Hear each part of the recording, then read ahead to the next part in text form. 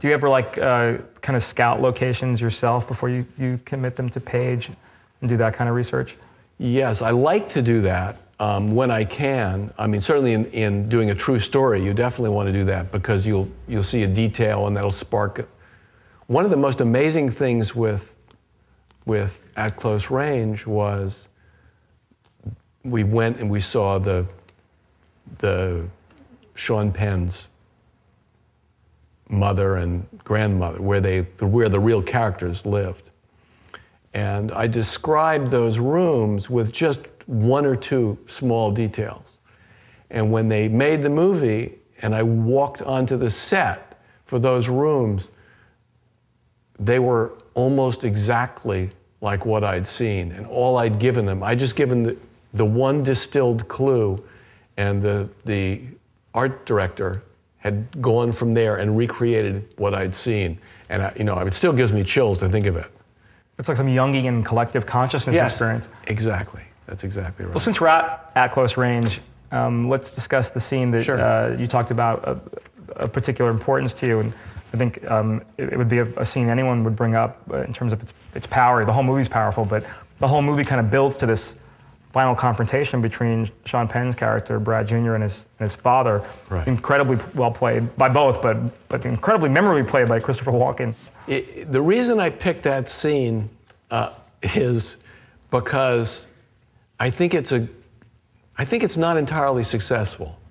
I think it's a good scene. I think it's an interesting scene. It's got a lot of power to it. But when I watch it, I go, well, maybe this could be better, maybe that could be better. Oh, that's interesting. And it's not taken from real life. In real life, the character played by Walken, the real person, well, he didn't shoot, but his brothers shot the boy and the girl. The girl was hit once and killed. The boy was hit 8 or 10 times and lived. Well, you're hit 8 or 10 times, you're not going to clean yourself up and go over to Dad's house. You're going to go to the hospital.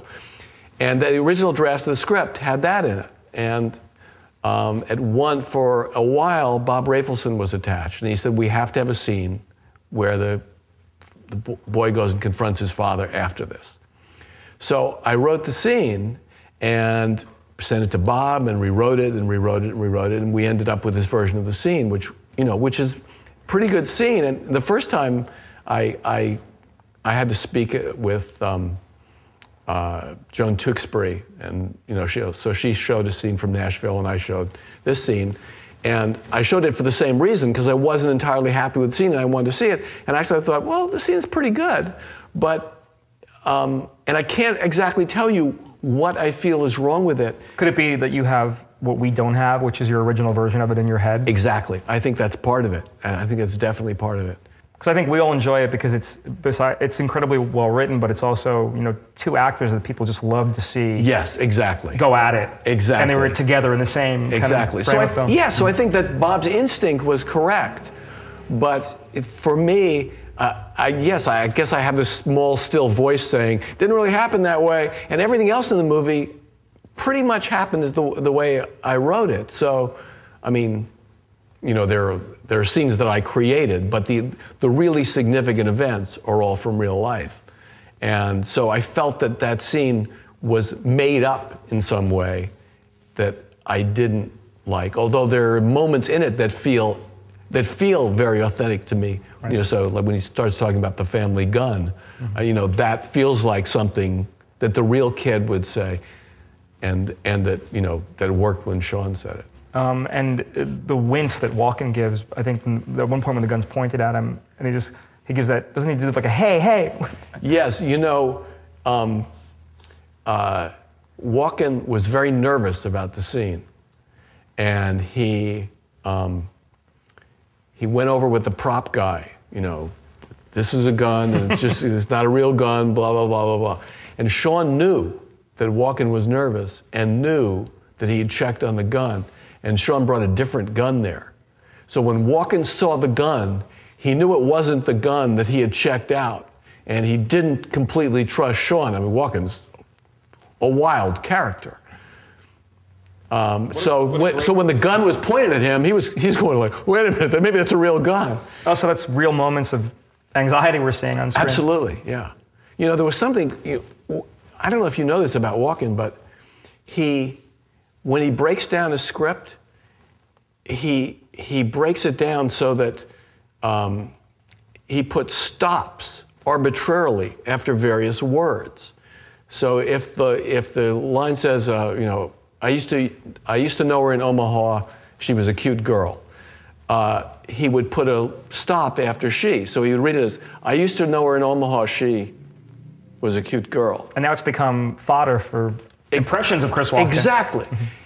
Well, when he was doing At Close Range, it seemed like every take, he would put his stop in a different place and his affect would change.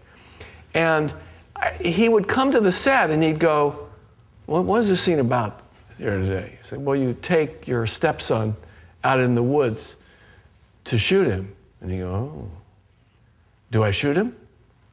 You know, you like wonder, yeah, you shoot him. You wonder if he's even read the script. And one day he came to me and he said, and I'm going through this, watching his performance, and one day he comes to me and he says, this speech here, what's this about? And it was the speech about that he says to his stepson before he shoots him, and it's about the dogs, about the coyotes and the dogs, yeah. And it was something that I knew by feel belonged in the movie when I wrote it, but it was the one thing in the script that I couldn't explain. So he comes to me and he says, what's this speech about anyway? And I said, I have to tell you, Chris, I don't know. I mean, I know it's right. I know your character says it. I know it's real, but I can't tell you exactly what it means. He says, I'll tell you what I think it means. And he goes into this very eloquent riff explaining the speech. And I go, yeah, I think you're right. That is what it means. So he was kind of testing the boundaries of... I don't think he was testing. I think he wanted to see, maybe to see if I had a different explanation, or maybe it just came to him. I don't know. He exists in some weird ether that's different from everyone else. But it's interesting because it's in both cases with Sean bringing a different gun and Walken kind of having his own reasoning behind that speech. You had two actors that kind of brought their own process to the screenplay, which must always be a good thing. Oh yeah. I mean, not always a good thing, but a good thing in that case. Yeah. That scene started from a more logical, reality-based place in terms of the son confronting the father after a hospital stay, and it kind of evolved into more of No, it didn't. But it never happened in real life, period. No, it never happened in real life, period. In real life, he just went and, he went and he talked to the authorities because, his girlfriend had been killed, and he testified against his dad, and, What do you think of the shots of Sean's character washing the blood off the bullet wounds and seeing the bullets embedded in his skin? Because I remember when I saw it, it made a real, I loved it because it made a real impression on me. It's like, God, that must hurt. Yeah. To me, it's funny, you love that, because to me, those shots are practically the only thing in the movie that really bothers me. Because they're all music video fetishistic? They're music, yeah, it feels unreal to me. It feels like I can almost buy him just going, crawling to the car, getting into the car, driving to his dad's place, pulling himself together enough to walk in. But the cleaning up felt to me like, oh my God, I'm bleeding. We did have him shot a lot, so he's going to be bleeding from a lot of different places now. I understand he doesn't want his father to see the blood. All that makes sense, but... I agree with you, but it got me. I don't know why. Yeah. Just on a visceral level. But it's funny, as a writer, you don't know what's going to work. There was one scene that, there's one shot where the camera swoops down onto Walken's face. And I said to the director, we're as usually happens, you're always worried about budget, you're always having to cut stuff. And I said to the director, we don't really need this scene. We already know what the scene says. And he said, I have a great way to shoot it. It's really going to work. So I said, okay, thinking he was making a mistake. And then he shot it, and it really works. It's very powerful. And it's kind of instructive because as screenplays seem to be so much about structure and about information and about building, and they are.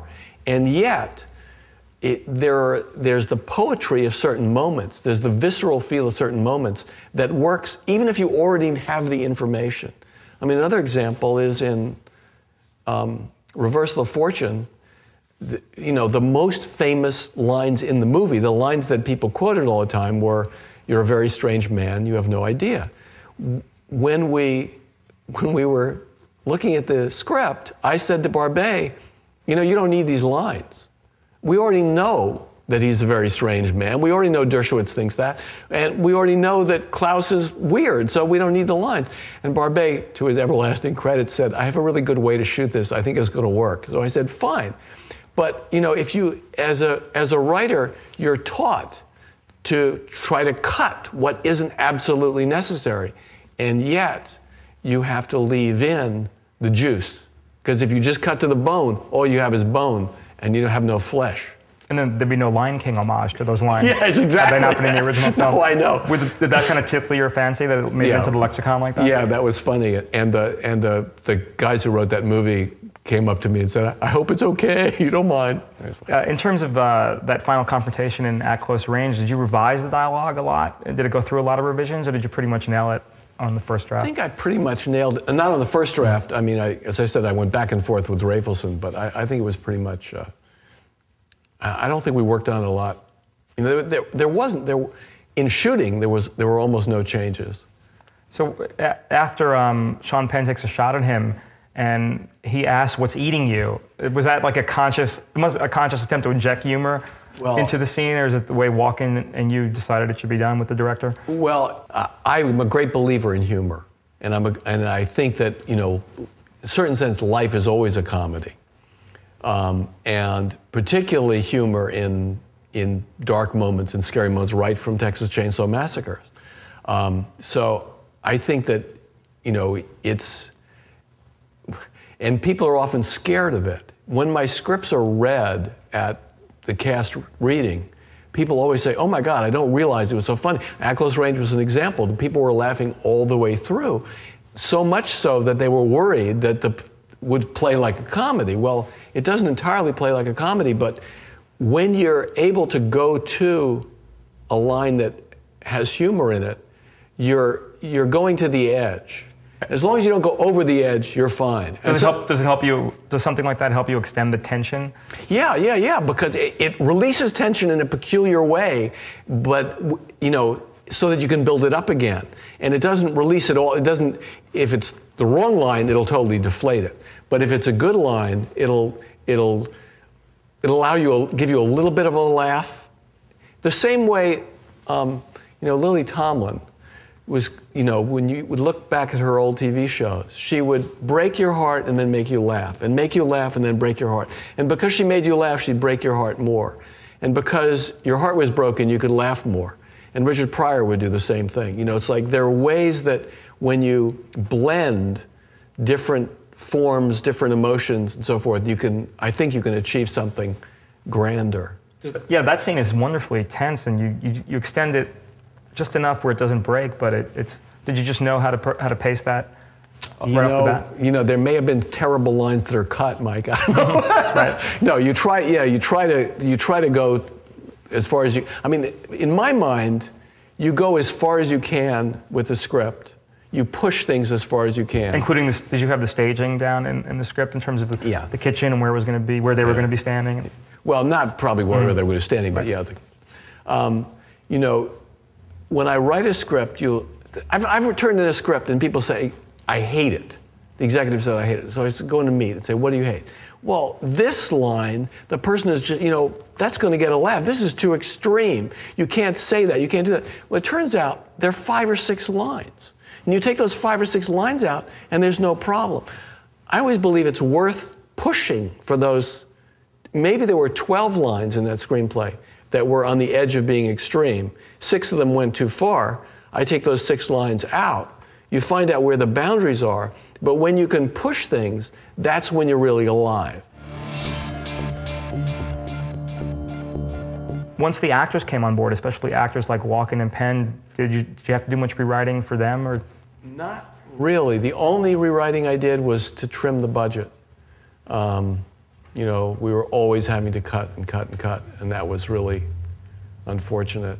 And the sad thing is, for this movie, is my favorite scene never got shot. Oh, what was that? It was a scene where the father, the boy meets the girl he's in love with, and then he goes to stay with his dad. And his dad says, "Come on, come with me. Let's go somewhere. I want you to meet some folks." And he takes his son to a whorehouse. And all the whores start fussing over, obviously the father's a regular.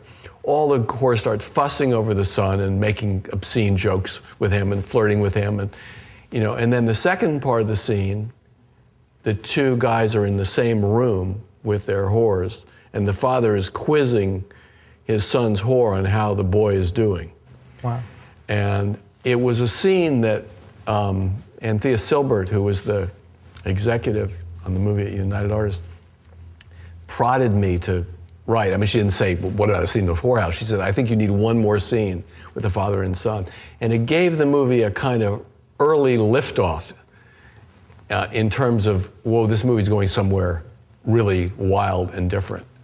And because of various political reasons I won't go into, we didn't get to shoot the scene. But I always felt that that scene would have made the movie really take off. Was it based on articles from the Philadelphia Inquirer? Yeah, there were articles in the Philadelphia Inquirer, and there was a real gang, there was a real kiddie gang. It was, it was all real. So you didn't change much for dramatic effect, or? Well, there were. I mean, I knew that the father took the boy's girl off and they raped her. So I knew that, but I had to write the scene in the, so right. Like you're writing the scenes, I have no information. There were like 5 real lines of dialogue, I think, in the movie, or in the script anyway. But other than that, it was, I made it up. But the father was a completely insane character. He was sent, obviously, he went away. He was convicted and was sent to prison. He was sent to an all-black prison. He was one of a handful of white inmates in this prison. Maybe there were 6, a dozen. He started a Ku Klux Klan unit in the prison. Oh, that's crazy. That's crazy, even for prison. Even for prison. That guy's out of his mind. It's wild. Yeah. You could only get Chris Walken to play that guy. Exactly, yes. Have you ever had an example of a roadblock when you were writing a script, something you had to kind of plow through, either in Reversal of Fortune or Enough, or any of your produced screenplays where you just, hit a snag and had to power through it?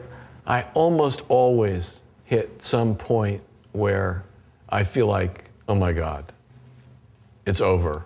I'm gonna have to give the money back. This isn't gonna work. And,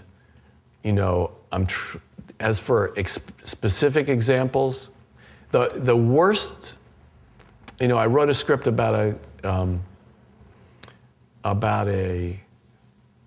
girl who I believed when I started to write the script was falsely accused and imprisoned for murder. And I researched it for 3 months, and I was a month into writing the script when suddenly I woke up one day and I knew she was guilty. That sounds like a chilling moment. And that was really a horrible, chilling moment. And I had to say, well, because the whole end of the movie was based on the feeling that she was innocent. So I had to completely revise I figured out a way to do it, but the script was never as good as it was going to be if the audience felt, if I believed she was innocent, and the audience would feel she was innocent. And so, that's one of the worst examples. But, frequently I will work for a month on something and then realize I can't write it. Or I'll work for a month on something and realize it doesn't have enough juice. It's not exciting enough. I've already written it in my head, so why write it? you know? I mean, because as I say, I'm chasing something which is new and different and which can, or has some psychological element for me that makes it exciting. Do you find yourself drawing from real life or personal experience, even on the true stories you've adapted? Well, you're always drawing from your own experience. It's hard to say why, or how, but I always feel when I write something that whatever I write is like a snapshot of me, a snapshot of my character. And if you fractured my character into the 15 different people who are in the movie, or the 5 or 6 principal people who are in the movie, that would give some view of who I am at that moment. So, you know, to take this at close range, I'm this innocent boy, I'm this horrible father, I'm this innocent girl who's falling in love, I'm all these, the father's brothers who have this fantastic camaraderie and are a family.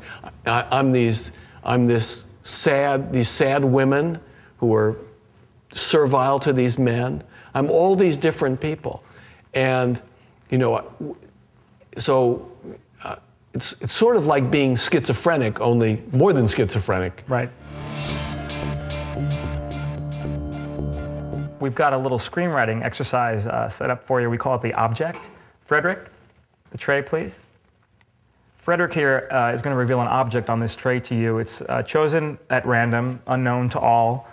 Your job is to make up a story about it and then tell me the story and then tell me why you made up that particular story.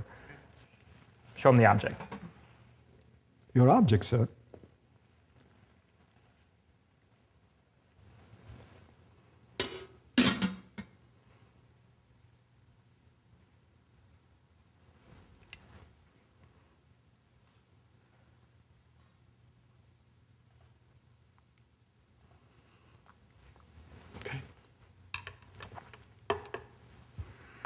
First of all, I have to tell you that when I was in therapy, I didn't remember my dreams.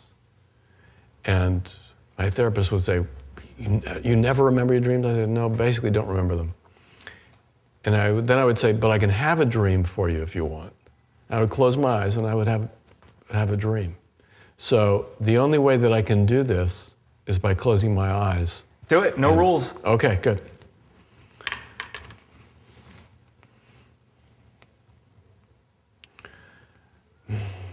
I see a woman with a cigarette holder.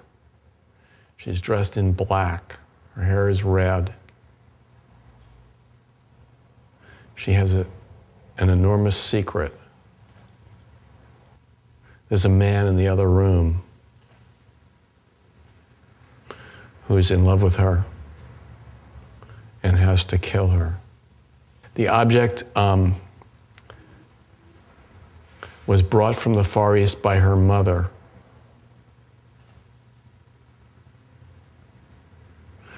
Her mother actually adopted her, but never told her that she was adopted. She lights her cigarette, and then she turns toward the door and asks the man in the other room, who's dressed a lot like Frederick, was that his name? Mm-hmm. Who's dressed a lot like Frederick, to come in. He enters, and she pushes her lit cigarette through his neck, the cigarette holder, and out the other side. And now we cut to his behind him, and we see running down his neck and over the back of his beautiful suit, blue blood. And we don't know whether it's just that his blood is blue or he's some alien of some kind. And he falls to the floor and the blue becomes water. And then she takes out another cigarette and lights it and walks out of the room. That woman's got a lot going on. Yeah. And I imagine she uses that lighter to light cigarettes. Yeah, she uses these. Yeah, that's. Yeah. Now, how did you? What was it? Just spontaneous? What popped into your head? Or?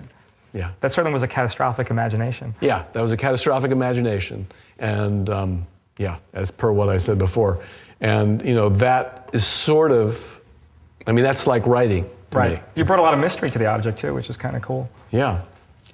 Well, I thought he literally was a blue blood. He was a blue blood. There you go. That's right. He was a blue blood. So is that? Do you approach your own kind of process with that kind of spontaneity?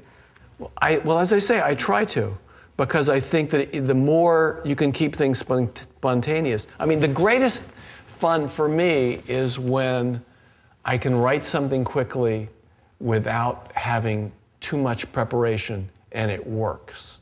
When all the muscles that I've developed over the years as a screenwriter in terms of structure fall into place so that I can layer, but it's like that structural voice comes in and says, now you have to introduce another character, and another character walks in and does that, but I can have, you know, what I'll call the lighter visions